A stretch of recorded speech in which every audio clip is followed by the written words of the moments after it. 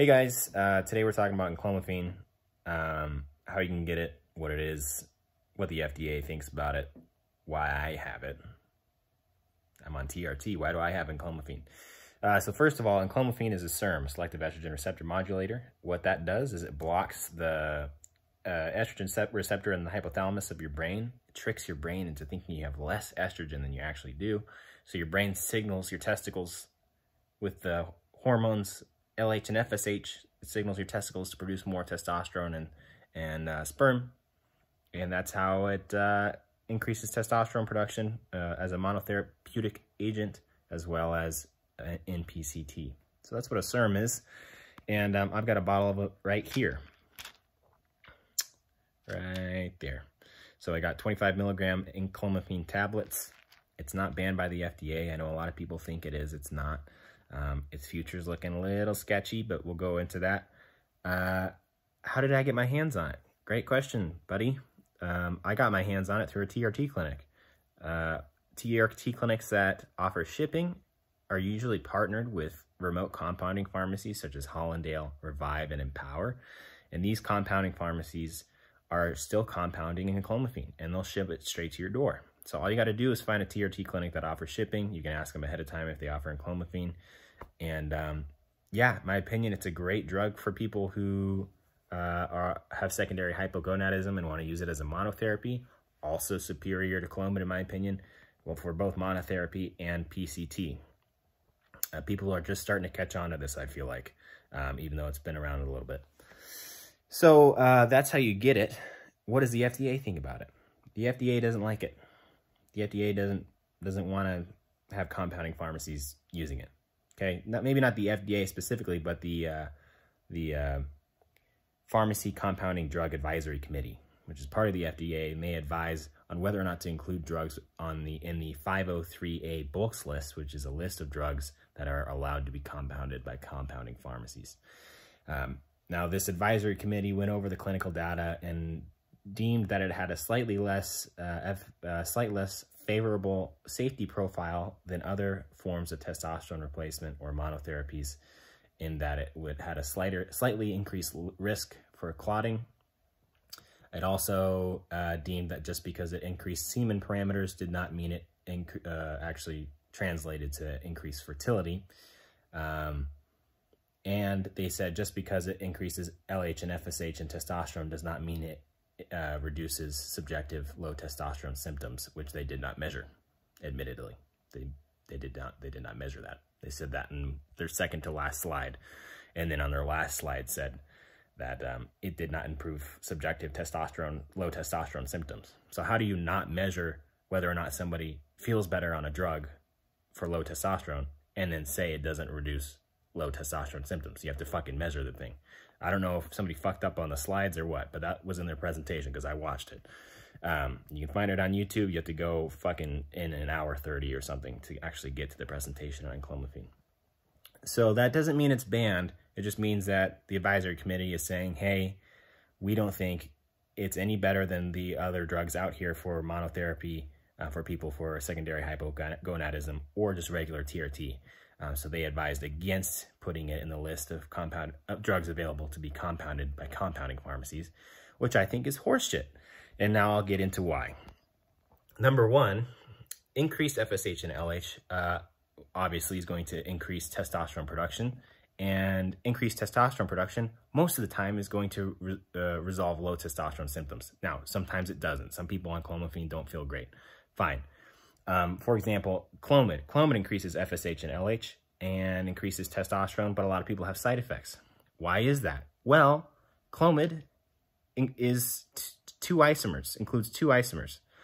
I'm going to go Khan Academy on your ass here for a second. Okay, I'm not a chemistry dude, but this is my basic understanding. An isomer is a chemical compound with the same chemical formula, so it contains the same amount of carbon atoms, same amount of hydrogen atoms, etc. But it has a different chemical structure. So the actual physical shape of the chemical compound is different. And just because of this, the difference in physical shape or structure, it interacts with the biological systems of your body differently. Now, Clomid contains two isomers. It includes Clomiphene and Enclomiphene, which I just showed you and has been isolated. Clomiphene agonizes the estrogen receptor in the brain. Oopsie, that's not what we want. We want to antagonize the estrogen receptor in the brain because that tricks your brain into thinking you have low estrogen, so it sends the output to your testicles to improve and increase testosterone production. Agonizing the estrogen receptor in the hypothalamus is going to do the opposite of that. So having two of those isomers in one drug is going to increase side effect risk, and they're going to act against each other. Now, Clomid is approved by the FDA to be prescribed to women, and also it's prescribed off-label to men as a monotherapy agent and sometimes for PCT. I mean, well, people use it for PCT all the fucking time, but most of the time they don't get it through a doctor for PCT, although I'm sure sometimes you could. So I don't see how isolating the more favorable isomer out of Clomid, sorry, brain dies every once in a while, so just fucking give me a second. I don't see how isolating the favorable and estrogenic antagonistic isomer of Clomid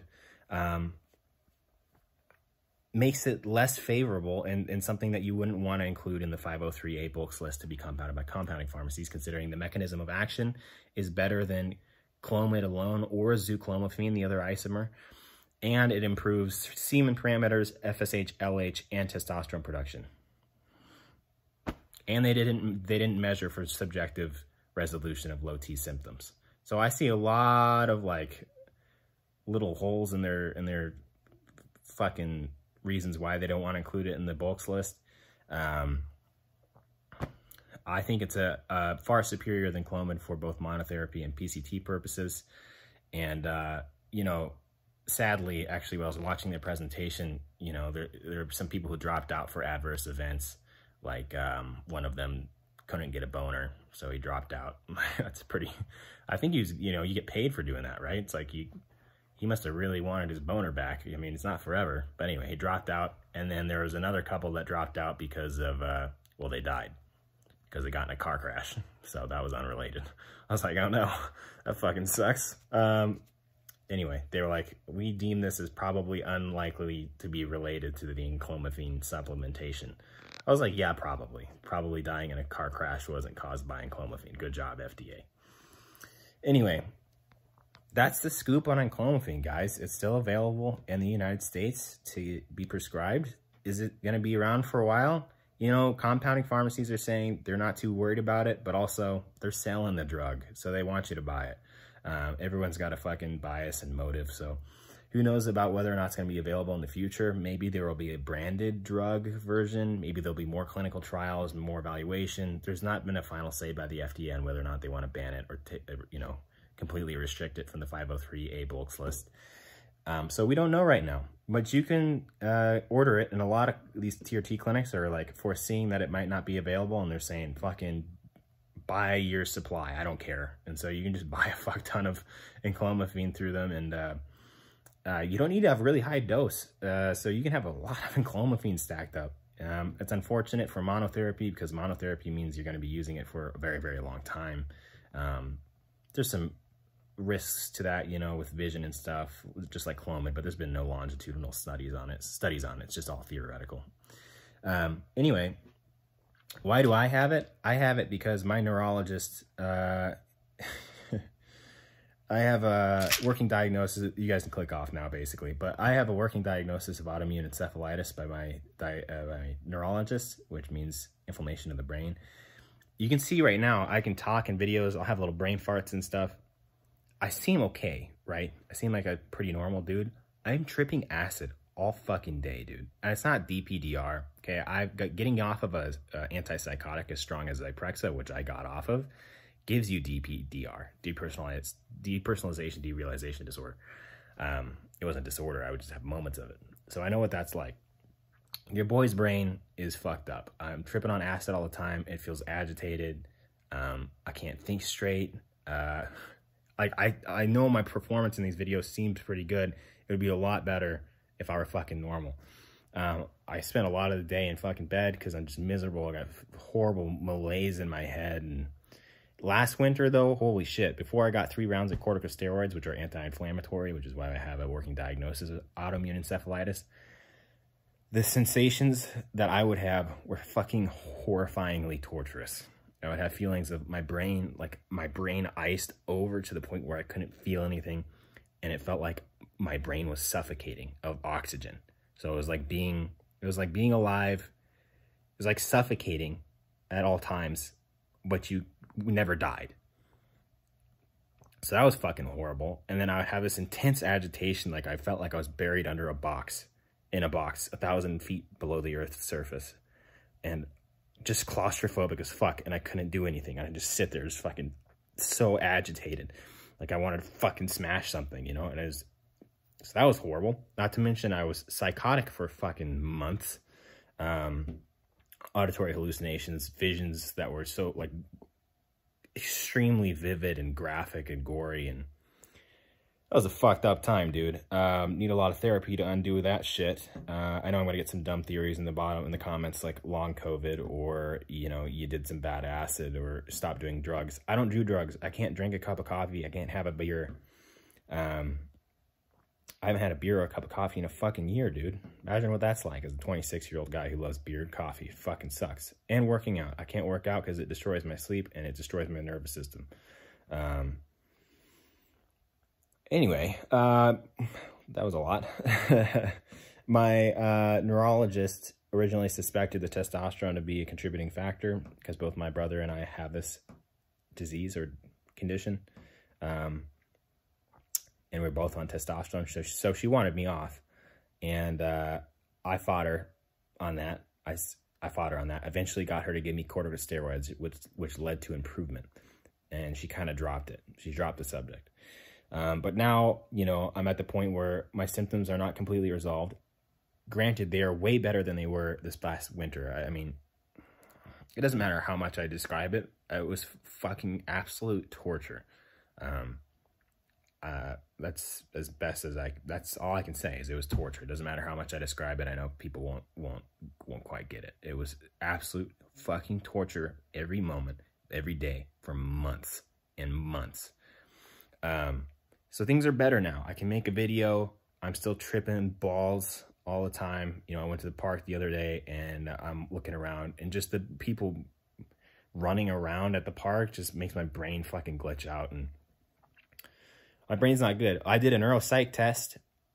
I'm fine, except for attention. My attention's always been poor, though. I've been diagnosed with ADHD.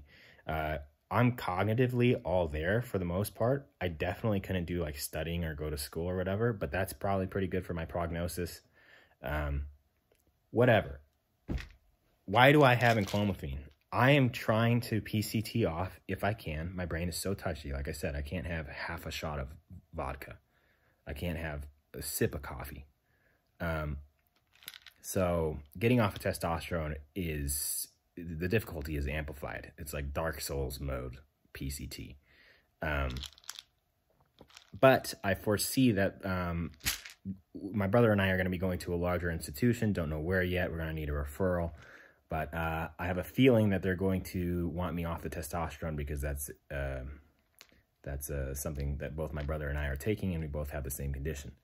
So I'm going to try to PCT off to the best of my ability, and I'll keep you guys updated on that. If I'm successful, I'll provide labs, what dosages I used, etc.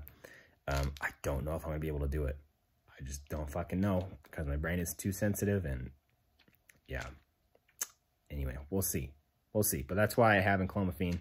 It's available for you if you want it. I recommend if you're a young dude, you got low T, secondary hypogonadism, and you want to try something, try Enclomiphene. It has some risks associated with vision and stuff like that. We don't know yet for sure. But certainly it's a useful tool alongside SERM cycles, for example. If I were to go back in time when I first did SERM cycles, which was probably what eventually led to my alcoholic addiction, which led to me getting on TRT. If I could go back and I had Enclomiphene, fuck yeah, dude. I would have done my SERM cycle using Enclomiphene to keep me from being suppressed, because suppression fucking sucks. What is suppression? It's low testosterone. Suppression is just a soft word for having your T crushed. Just soft language, so that doesn't seem as bad. But yeah, I would have fucking used Enclomiphene for that. Enclomiphene for PCT off of SERMs is also totally valid. Enclomiphene for PCT off of steroids, also perfectly valid, although usually you'd use HCG while the testosterone clears your system to resensitize your testicles. Get them ready to start receiving a signal from your brain. Anyway, that's a lot of information and rambling there. I just figured while I got the majority of the people watching for the first 10 minutes, I just ramble for the next 5 about random shit that's going on in my life. Man, I literally, like, I can only make these videos when I have enough benzo in me to not be in fucking complete agony. And that's what I said to somebody yesterday on Reddit. So I know I seem like I'm okay. I'm fucking not okay, dude. I'm having a really rough time. Whatever. You're not my therapist, I guess. But I'm at my parents' place for the time being. Got a place of my own that's empty. But I'm at my parents' place because I can't fucking take care of myself to the bed, you know. I just can't. And I need to be around people right now. Yeah. Anyway, I spend a lot of time on Reddit because cognitively I'm all there, you know, and Reddit for me, working on my subreddit, talking to people is a good distraction from the constant pain that I'm in. Hate to bitch, but and fucking just enjoy your life, man, because my life fucking sucks. Anyway, that's it for today. Hope that was informational and helpful to you, and let me know if you have questions. Yeah, bye.